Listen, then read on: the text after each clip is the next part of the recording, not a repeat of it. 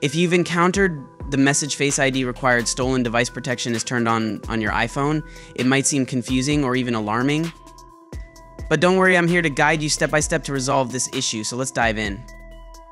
First, let me make it clear that the only method is to give the Face ID that you've given in the first place.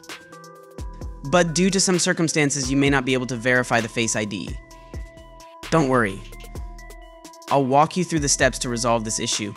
First, open Settings. Then navigate to Face ID and passcode.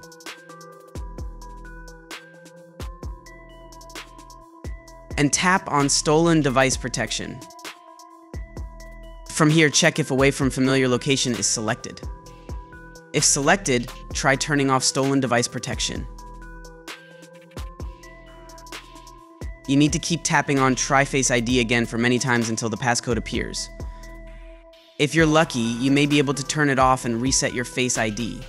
In the other case, if it's set to Always, or the Try Again method doesn't work, there is one method which can definitely sort this out. The method is to erase all content and settings of your iPhone. I know this sounds arduous, but there isn't any other way. No need to worry, all your data will be restored exactly as it was before the reset. To ensure you don't lose any data during this process, start by creating a complete backup of your iPhone using iTunes on your PC or Mac. Next, erase all content and data from your iPhone. This will reset the device to factory settings, removing everything from your personal files to your installed apps. On your iPhone, navigate to Settings, then General. Scroll down and tap on Transfer or Reset iPhone, and then select Erase All Content and Settings.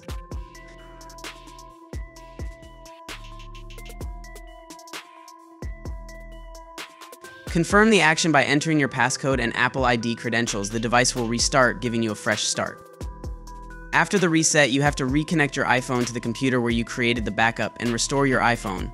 Once the process finishes, your iPhone will be ready to use with everything restored exactly as it was before the reset. After the restore, the stolen device will be turned off as well as the Face ID. You can set up a new Face ID without any issue.